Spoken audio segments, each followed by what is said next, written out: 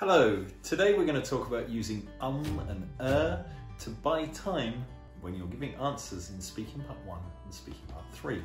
Although native speakers do use and in order to buy time when they're answering questions, if you do this too much, it will affect your score. Especially if it's obvious that you're thinking of a word rather than an idea, perhaps in Speaking Part 3. So our recommendation is that you learn a number of time-buying phrases in order to fill that time and give yourself time to think. Some common useful time-buying phrases include, let me see, let me think. That's a tough question.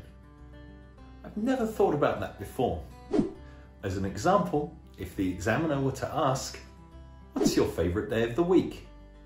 You'd be like, let me think. I guess I'd probably have to say it's a Sunday because it's the only day I have off and therefore I have to relax with my family and friends.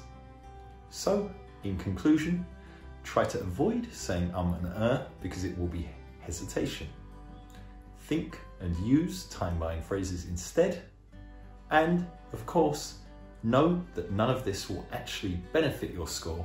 It will just prevent the pausing or hesitation from reducing your fluency score. Focus instead on developing a wider vocabulary around common IELTS topics. That's all for now. Keep checking our website for the next update. Goodbye.